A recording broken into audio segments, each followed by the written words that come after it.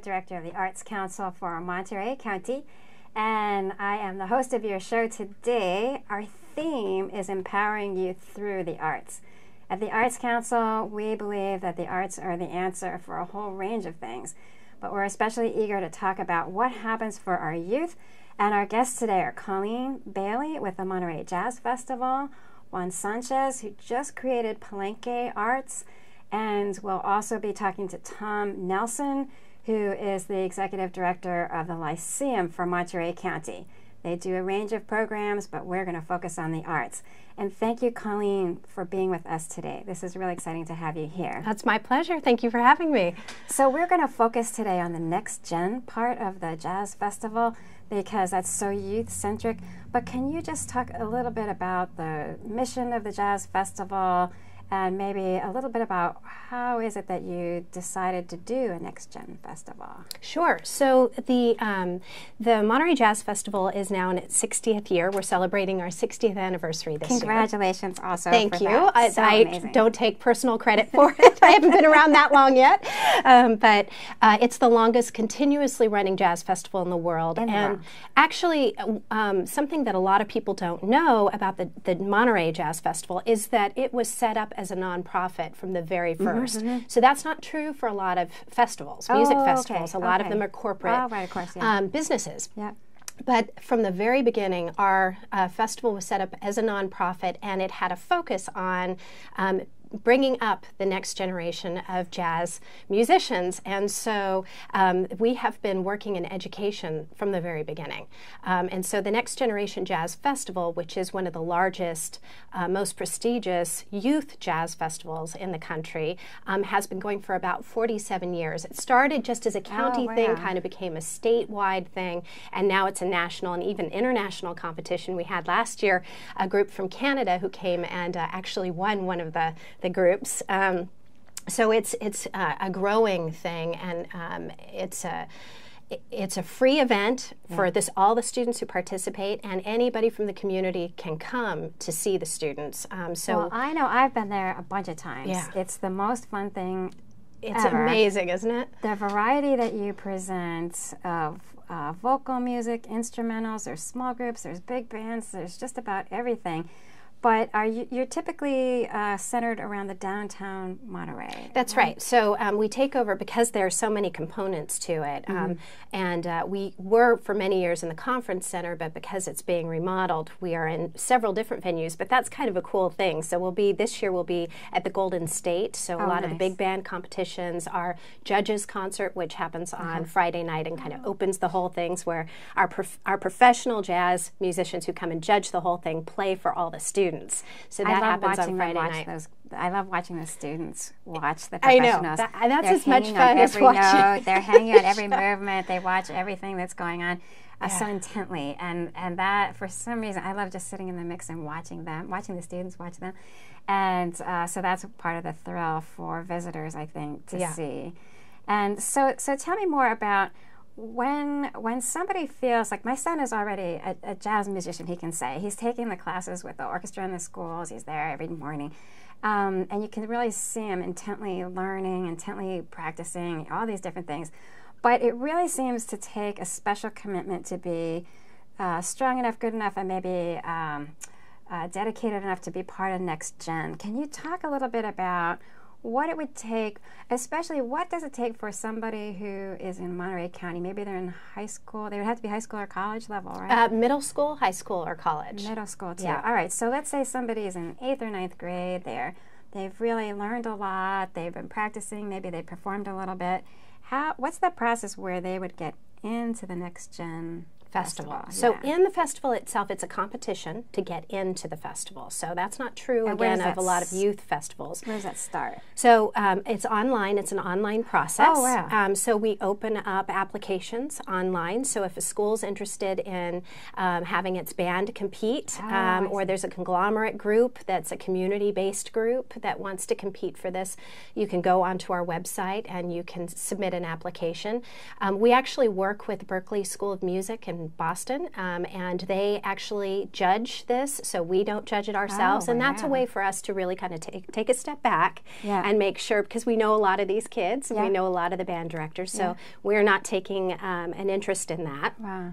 So we have them judge this, and then we just announced our group, our finalists, and the people who are going to be at the festival just a few weeks ago. And I know we can get some of that information and more on your website, and we're also going to see a clip in a couple minutes. Can you tell me just a little bit about the mentoring that goes on that the Jazz Festival does? I know there's so many things. You talked in the beginning about really being dedicated to bringing the young people forward. Can you talk a little bit about how that actually happens? It's not just a competition, right? There's also a lot of mentoring that happens. Absolutely, and I actually, you know, there's something about jazz in particular where there's sort of an understanding with jazz musicians, professional jazz musicians, that they have a responsibility to bring up the next group. So that's not true in a lot of other music forms, but it's true in jazz, and you can feel that even at our festival where we bring in these top professionals who are, you know, celebrated national celebrity types, and they come and they want to work with the kids. So we had Quincy Jones last year. Oh, yeah.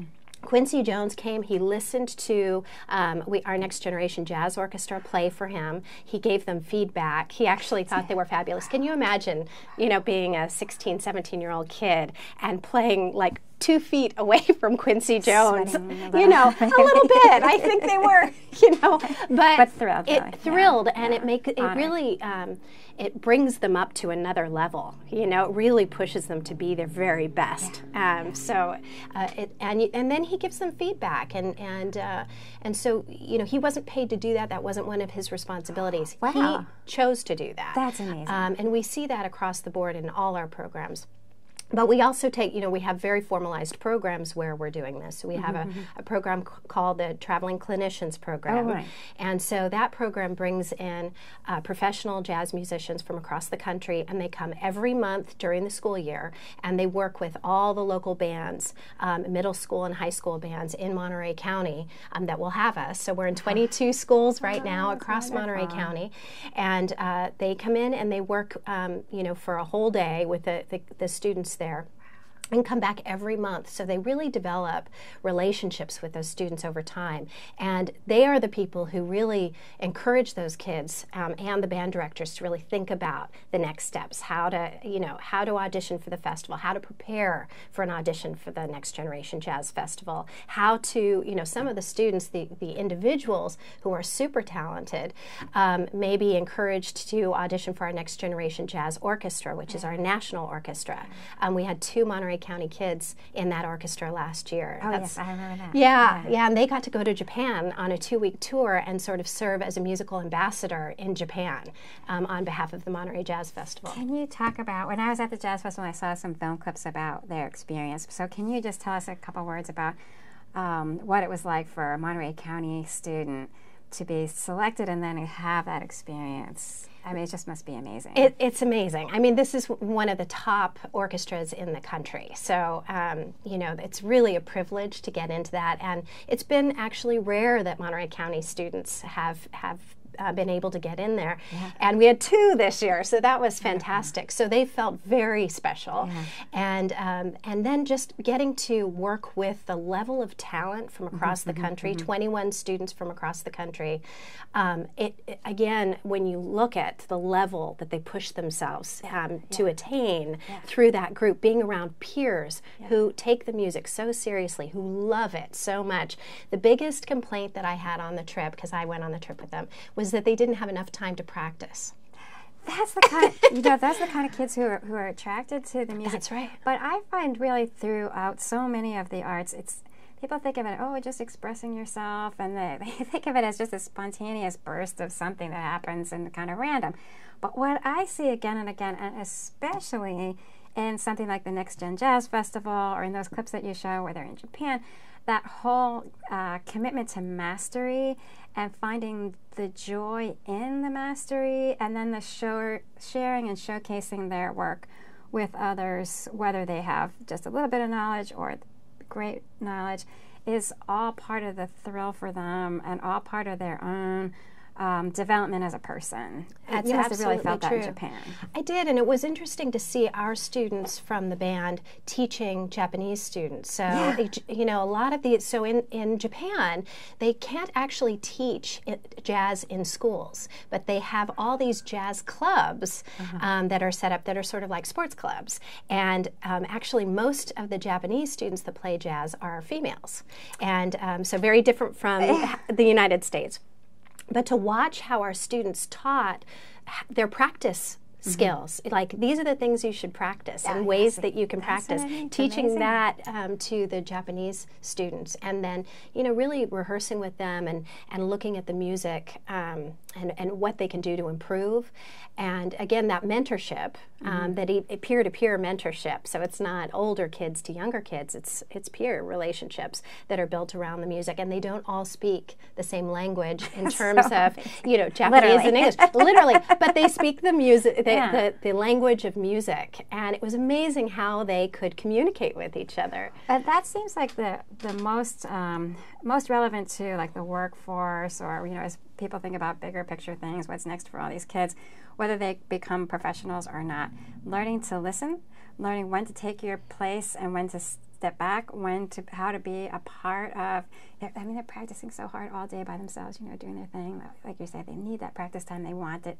They thrive on that, and yet then they have to come forward, sit in, and now it's a group. Now it's a team effort, and so blending what they want to do, what they can do with everyone else's voice. I mean, that's really magic there too. Well, that's one of the keys about music, I think, you know, and it's not just an intellectual process, it's an emotional process, and that's the combination that lights up the whole brain. That's it. And so you think about preparing kids for all the challenges of a lifetime, and music does that, I think, almost better than anything else. It really does. So a lot of these kids go on, they don't necessarily go on as professional musicians, some do. A lot of them go into engineering. You see, you know, and I think actually jazz music prepares kids for engineering probably better than anything else, because you get the mathematical elements of music. But you also get the risk-taking. So when you look at, you know, Google and Apple and all these companies that are looking for people who can innovate, who can create things and aren't afraid of making a mistake, because many times the innovations won't go anywhere, but you've got it for as many, you know, you've got to find the one thing that does work, so you've got to innovate constantly. And that's what you do in jazz. That's, you know, through improvisation. You're constantly listening, responding, and innovating in the moment. And they're not afraid to do that. They're trained to do that. And it's within, you know, so it's not just random notes. They're not, you know, they have to understand the framework and the context. But it's a constant innovation process. And our students they tend to be very engaged. They are great listeners, not always great talkers. You know, they're more into listening than they are into talking, and they tend to communicate through their instrument more than they do through their words, with few exceptions. Well, we're going to take a look at the clips that you've brought. Great. Can you set that up for us? Yes. So I said this year is our 60th anniversary year, and so what you will see is a sizzle reel that was produced by Fred Tio.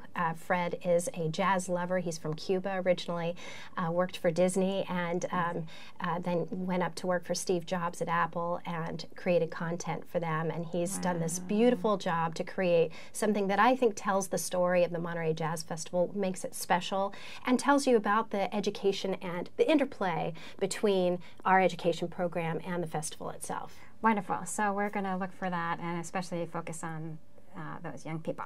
Great. So thank you.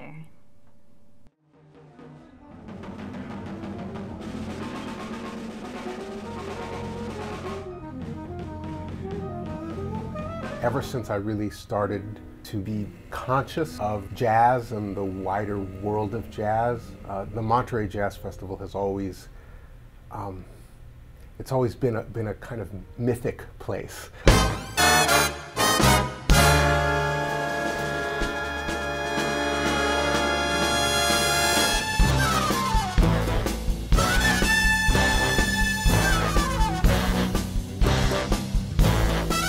I have been coming to the festival off and on For 59 years. In 1973. Since I was 13 years old. Since 1961. For 50 years. 54 years. Since the very beginning. The cream of the crop has come here consistently for 60 years.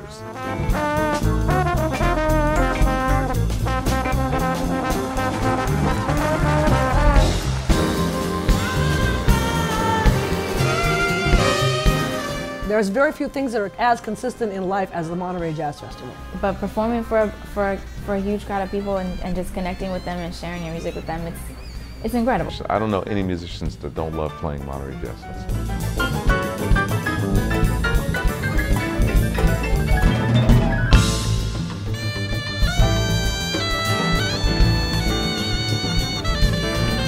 In many ways, to me, the Monterey Jazz Festival is family.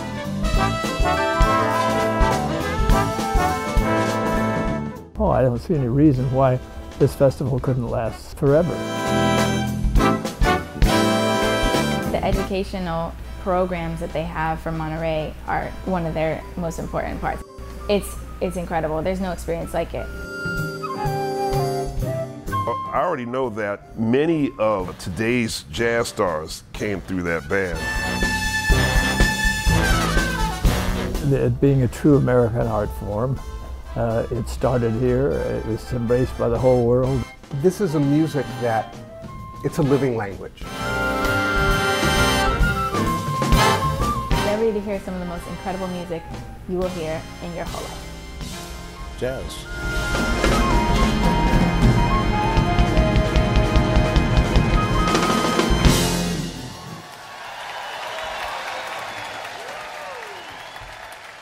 Enjoy every minute in it and don't stop till you get enough.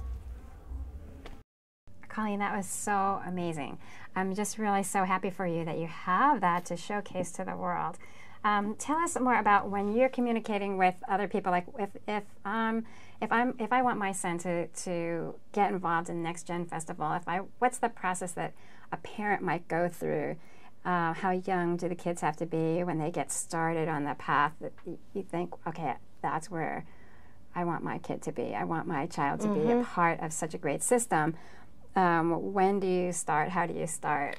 So in Monterey County. In Monterey County. So my daughter is actually on that path. So she came back. She went to Japan with me and Wow. came back and said, "I want to do that." And how old is she now? She's 10. Okay. And so she's picked up the saxophone. Oh, and we do have instruments. We have an instrument bank and sheet music. So so she actually borrowed an instrument from our instrument bank. So we lend those to students all over Monterey County.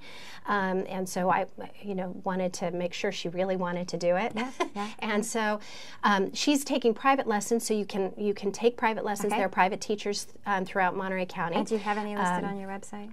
We don't, but if you contact us, we can certainly make recommendations. We know a lot. We know everyone who's in music, interested in music. Certainly we know all the schools that have band programs. Okay, and good. we can share, we have a list of all the schools we work with, so if you're interested in being part of the traveling clinician program, you just have to be in one of the schools. Public schools, private schools, charter schools, we cover a gamut of the schools. And then we have a summer camp program. We have a special program just for middle school students. Tell us about that summer camp. So this we are now at Stevenson School. It has both a day program and a residency program.